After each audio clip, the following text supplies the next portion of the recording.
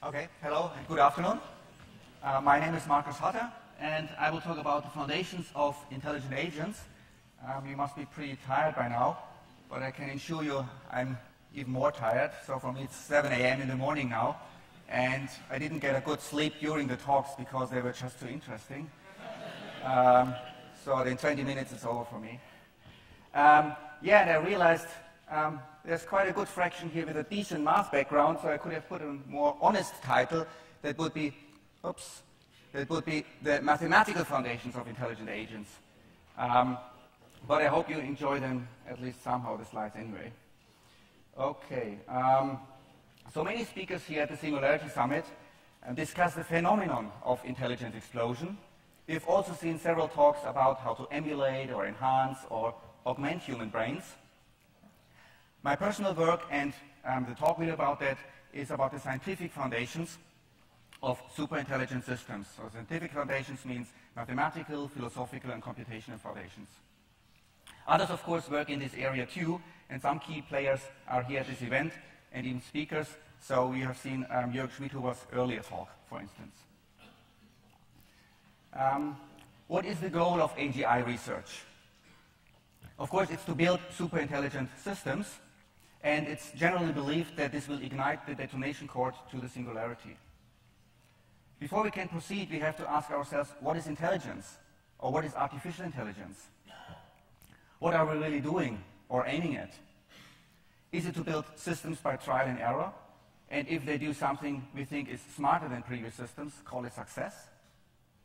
Or is it to try to mimic the behavior of biological organisms, like many of the other speakers talked about? What we need is theories which can guide our search for intelligent algorithms. And if you look at other fields, it's not specific to AI. We look at physics or logic or set theory. Once these theories got formalized, it caused a significant boost of this field. And AI may be no different. And indeed, we have these theories, and I will present them here, at least in outline. So the focus of my talk is about the mathematical foundations of intelligent agents, the state-of-the-art theory of machine superintelligence, and its implications. So first, what is intelligence? Intelligence has many traits. I will come to that later. I have a slide on that later. Here's a rough categorization. So intelligence could be about thinking systems or about acting systems. We could care about human intelligence or about rational intelligence. So for instance, cognitive science is about thinking humanly, or how humans think. On the other hand, behaviorism is about how humans act. The laws of thought is about rational thinking. But most AGI research is about this right lower corner, about rational acting, designing agents which act rationally, or doing the right thing. An informal working definition of intelligence is as follows. Intelligence measures an agent's ability to perform well in a wide range of environments. I will formalize that later. As said, it's a mathematical talk, so you'll see some equations later. Okay, here's just one slide about the natural or biological approaches to AI. So it's mostly copying and improving human nature. For instance, we have seen a talk about scanning the human brain and simulating it. You could genetically enhance humans or augment the brain with chips. So that's not the topic of my talk. The topic of my talk is artificial approaches to superintelligent systems designed from first principles, at best inspired by nature, if at all. Here are some classical examples: the logic, language-based, good old-fashioned AI approach, expert systems, reasoning systems, proving, cognitive systems, and so on. Or economics-inspired approaches based on utility, sequential decisions, and game theory. Or cybernetics, which comes from engineering, based on adaptive control theory. Or the modern machine learning approach, mostly reinforcement learning. Or information processing, which more or less equates data compression with intelligence. So separately, these approaches are too limited to achieve AGI, but jointly they are very powerful. So that's the topic of this talk, the foundations of the artificial approaches to artificial intelligence. It's twice artificial. So first, if there were an elegant, simple theory of superintelligence, that would have could greatly facilitate finding this theory and studying this theory. At first, this seems unlikely. After all, intelligence is a complex concept. But let's look at some examples. For instance, there's an elegant theory of computation, namely cellular automata. I mean, Stephen Wolfram didn't talk about that, or not too much. There's an elegant theory of chaos and order, iterative maps, fractals, and so. There's an elegant theory of all of chemistry. With all, I mean all. Yeah? That's quantum electrodynamics. There may be even a theory of the whole universe, superstring theory. We don't know yet. And indeed, there is an elegant theory of superintelligence, namely IXI.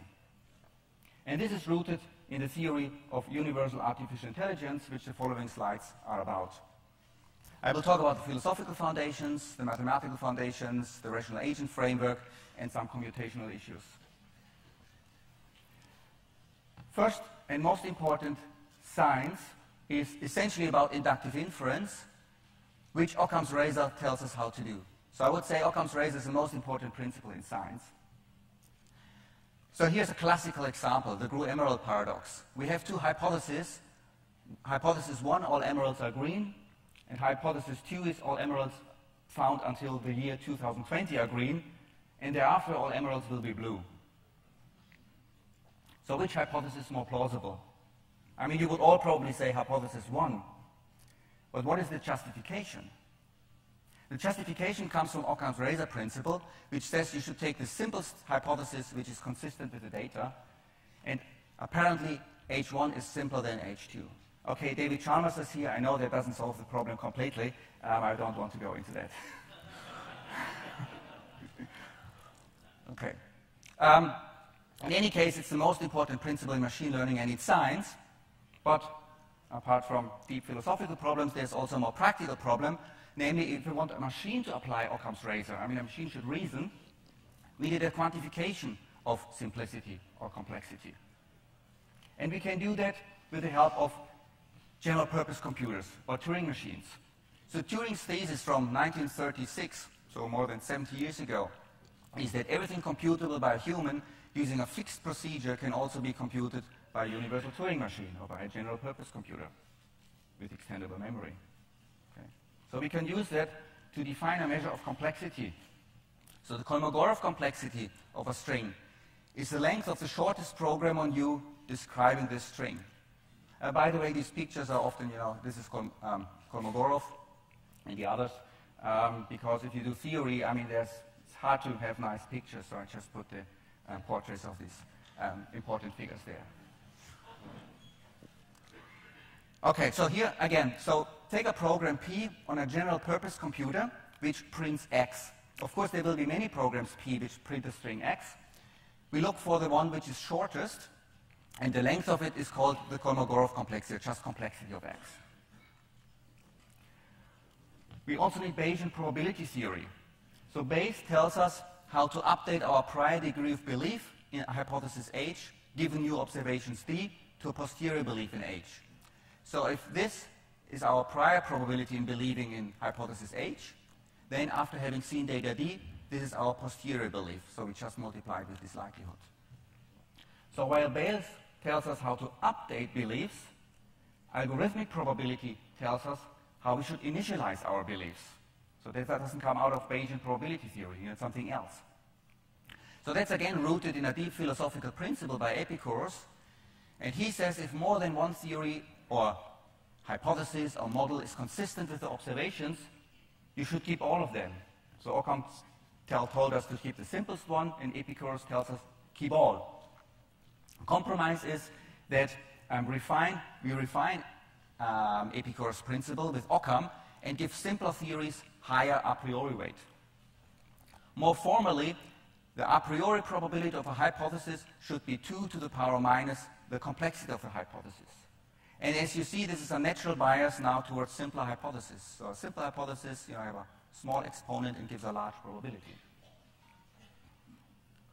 So Solomonoff put all this together, so Epicurus, Occam, Bayes, and Turing, into one formal theory of sequential prediction. So he defined a universal a priori probability, which has an amazing definition and amazing properties. So what you do is, you take a general purpose computer or universal Turing machine and ask what is the probability that this outputs X if as program you use just random noise. You take random noise on the input tape or as program and you ask what is the probability that it prints X. At first it doesn't look like a useful construction, but it's extremely powerful. For instance, if you have observed data sequence x1 up to xt, then M leads to the best possible prediction of the next data item xt plus 1. So if you want to predict the stock market, then that's what you want to do, at least in theory. Okay, so we're still not done. We need more. So we need sequential decision theory, or also called optimal control theory, depending on the field you're in. So again, we have a sequence x1 up to t minus 1. We make a decision or prediction yt. We have some observation xt, so a true observation. And if our decision or prediction was not correct, we suffer some loss. And then the next cycle, t plus 1, starts. Okay, our goal is to minimize expected loss.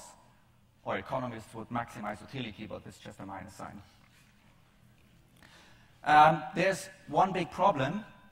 I talk about expected loss. That means I talk about probability distributions, but the true probability distribution is usually unknown. And what you can do is you simply replace the true distribution by Solomonov's universal a priori measure, and you can show that that's a really good thing to do. Okay, now I come to the general agent framework. This is an extremely general framework for modeling intelligent agents. Was that a question?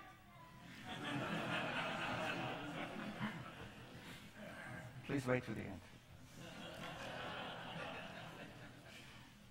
Okay, so I have here an agent which interacts with the environment in cycles like before, t plus 1, which occasionally receives a positive or negative reinforcement feedback. That's the R here. So putting everything together, I arrive at the theory of universal artificial intelligence and the IXI model. So amazingly, this IXI model can be defined in a single line. So some presenters have mentioned the IXI model before. So IXI stands for AI, stands for artificial intelligence, and the Xi is just the Greek letter Xi. Okay. So IXI is an elegant and sound mathematical theory of artificial general intelligence. IXI is a universally optimal rational agent. And IXI is you can show the ultimate superintelligence. But there's one caveat, and that is IXI is computationally intractable.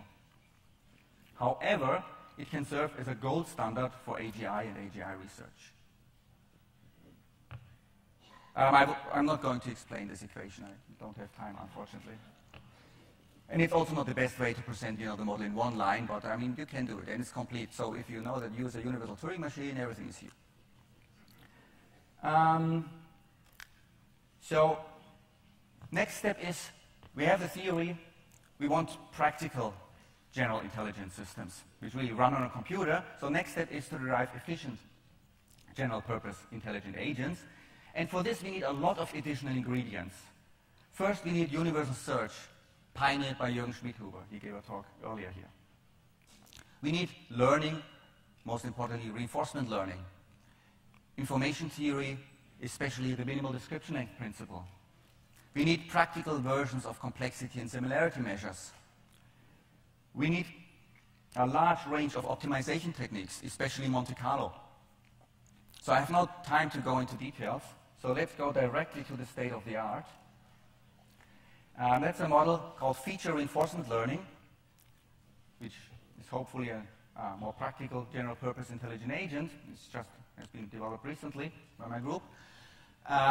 So the idea is to take a real complex real-world problem and reduce it to a tractable, so-called structured Markov decision process. These Markov decision processes, they can be solved efficiently. And the reduction should be automatically learned and extract the relevant features. So roughly speaking, structured MDPs are dynamic Bayesian networks which are similar to neural networks which are modeled for memory. Okay, here's the inner workings of FRL. So FRL takes some observation and reward from the environment, extracts the relevant features, estimates the model, adds some exploration bonus, solve this equation, computes the value function, which implicitly defines the best policy and the best action. Okay, so that was a 10-second introduction into this model. Okay, here my summary slide. IXI is the ultimate superintelligence, but it's computationally intractable, so we need approximations. Feature reinforcement learning is currently the most promising approximate approach, and both models build heavily on information and complexity theory, on machine learning and planning. And these modules, they all build on search and optimization algorithms of various kinds. I've not talked about interfaces like robots, vision, or natural language processing, but just abstract agents which build the general framework. Okay, the remaining minutes I will use for some discussion, some traits of AI, social behavior of IXI, questions, claims, challenges, and outlook.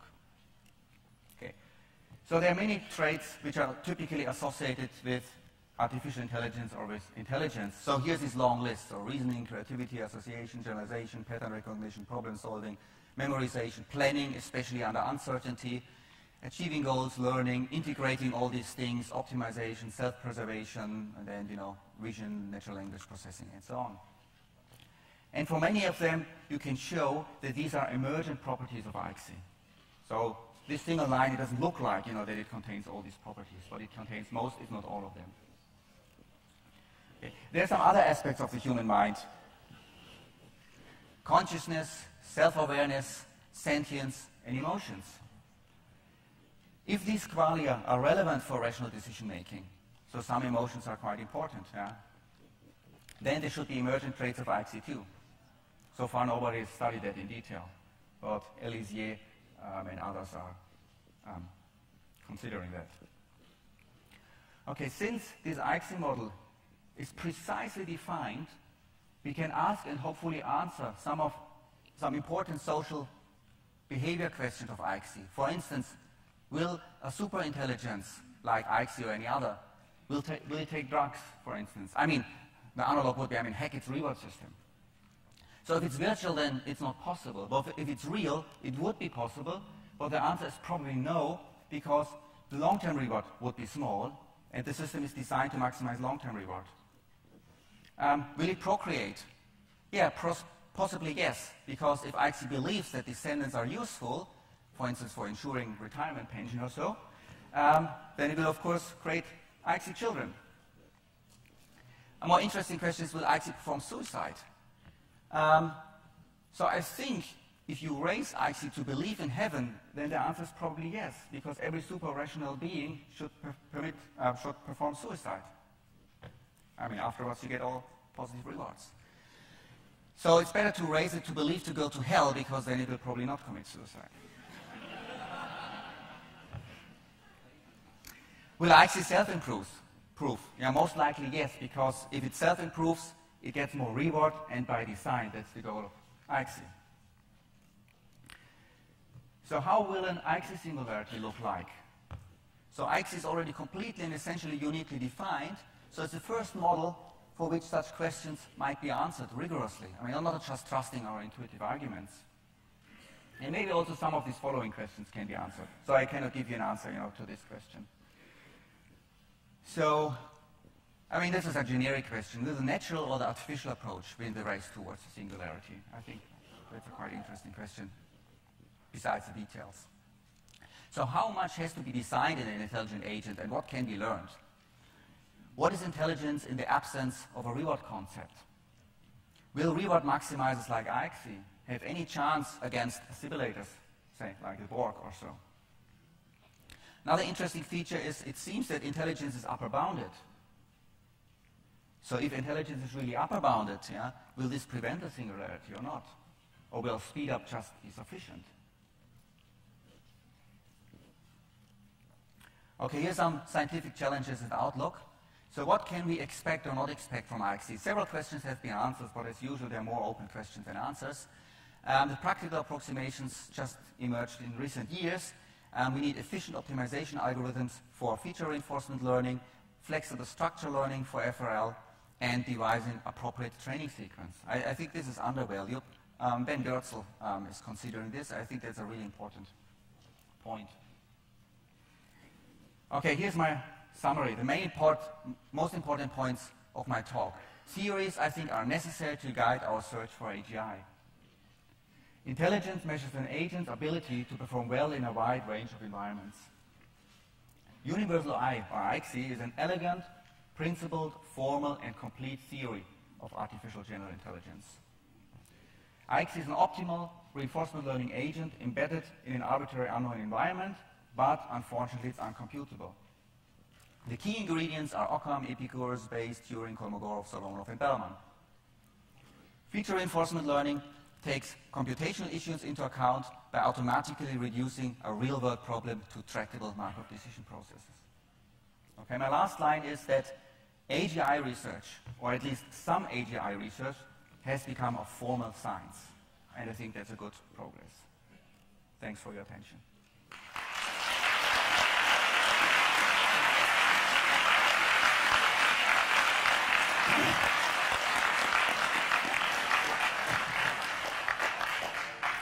Yeah, very nice work.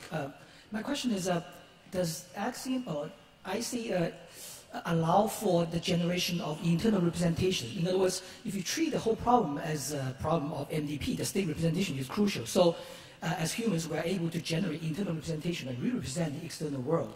That is a crucial step. So from your axioms, or from all these the key ingredients that you listed, how does the modification and generation of internal state space? Okay, in the original IXI model, there are no MDPs. You take the whole history, and the representation comes in the compression.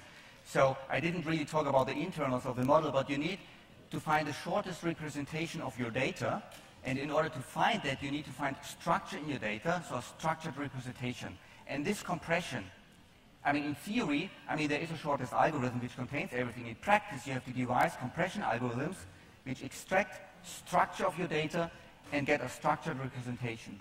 This feature reinforcement learning model, where I talked about MDPs, in order to make that useful in practice, you need structured MDPs, so-called dynamic Bayesian networks, and not just unstructured state spaces. And there the structure is in the, by definition, it's a Bayesian network. So one of the potential disadvantages of an algorithm like AIXITL is that it tries to get good reward in an arbitrary, computable, probabilistic environment. Our world is not an arbitrary, computable, probabilistic environment. We know rather a lot about it. Yeah. Have you considered ways that you could narrow down the space of problems that your algorithm is trying to solve in order that it solves them in reasonable time?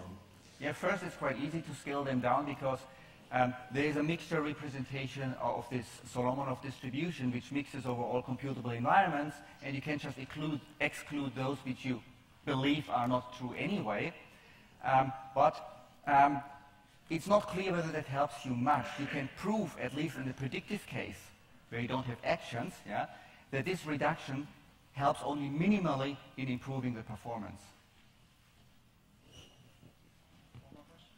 Yeah, one more question. I think my question is actually maps closely to the previous one. I'm a pathologist. So maybe we can go to some other questions. Well, it maps reasonably closely. So I'm a pathologist, and one of the things I'm interested in is machine learning to interpret fairly complex pathology slides automatically, which is something that pathologists don't particularly want to see happen.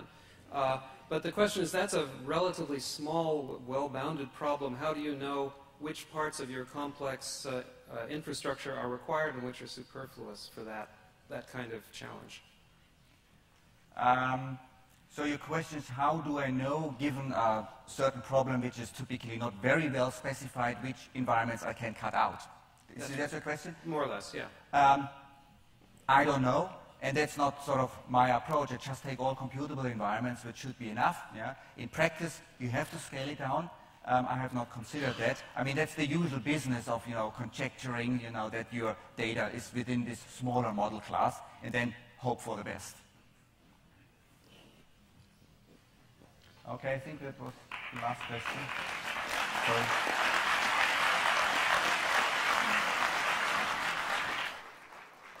Wow, you're all still here.